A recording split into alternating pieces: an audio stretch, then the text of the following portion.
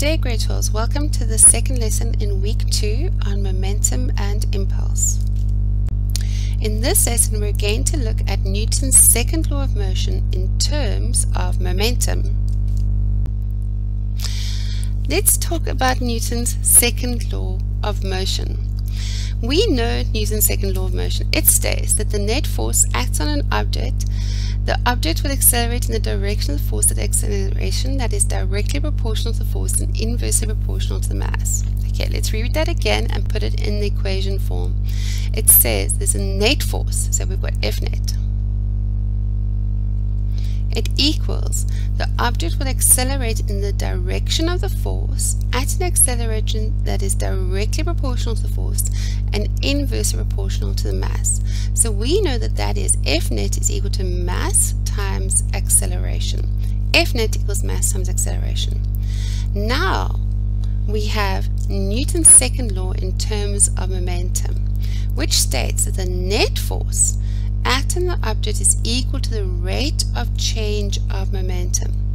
Okay, now most important before we carry on, guys, you need to know both these definitions, both of them. Okay, you need to be able to state Newton's second law of motion as it states here, but you also need to be able to state Newton's second law in terms of momentum. So let's look at that. What does it say? It says that the net force is equal to the rate of change of momentum, which means we're looking at the change of momentum divided by the change in time. The change of momentum divided by the change in time. So how can we say that these are the same things? Well, let's work through this. Delta P is the change of momentum, which is P final minus P initial. But we know that P final minus P initial can be written as mVF minus mVI, which can be simplified as mVF minus VI over delta T. mVF minus VI over delta T. But if we rearrange that a little bit more, we can write that out as m times by VF minus VI over delta T, and that is the same as acceleration. The change in velocity over change in time is acceleration. Therefore, you can see that Newton's second law of motion, which we know as F net equals ma, is interchangeable with this equation here, which says that F net equals delta P over delta T is the rate of change of momentum. Right, please learn these laws. We're going to be using them in the next couple of examples. Let's do an example. In this example, we're told that we've got a 200 kilogram motorbike moves from 20 meters per second to 25 meters per second in 5 seconds. So we've just been shown that F net is equal to the change in momentum over the change in time, which can be rewritten as mVF minus VI all over delta T. So now let's just plug in the values, and since the motorbike is moving in one direction, we don't have to worry about the fact that this is a vector and it changes directions. It's all the same. So we've got the mass, which is 200 kilograms, 200.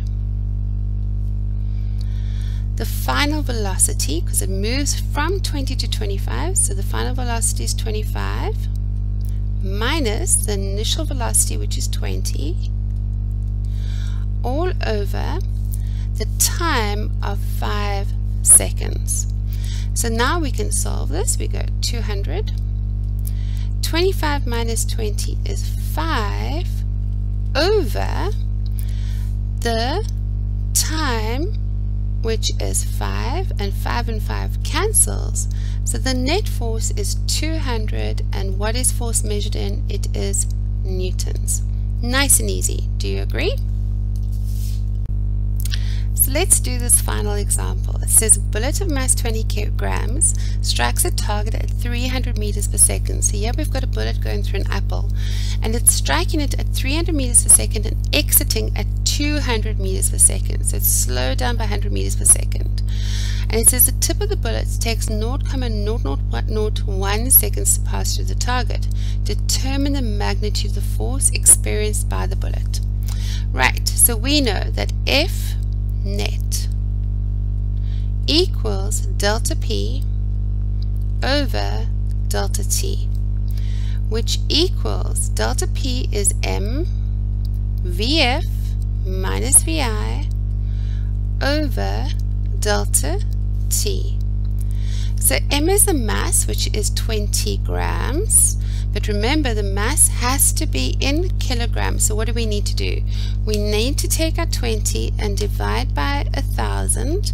So that gives us 0.002 kilograms. 0.02 kilograms, right? So this is 0.02. The final velocity is 200 minus the initial velocity is 300 over the change in time, which is given as 0.0001. Okay, so that is 0.02 times by minus 100 over 0.0001. Okay, so we can pop that in our calculator and times this by 100, and then we divide by 0.0001, and we end up with 20,000. It's minus 20,000, and what is force measured in? Newtons. But have we finished the sum? And we haven't, because it says determine the magnitude of the force. The magnitude means that you don't have to put direction in, you just want the size of the force. So the magnitude of the force, F net, the magnitude of F net equals 20,000 newtons, which is pretty huge. Right, grade 12s, please go practice this new bit that you've learned today, which is Newton's second law in terms of momentum. Make sure you understand it, and then go do the questions in the 2-enable system. Have a great day.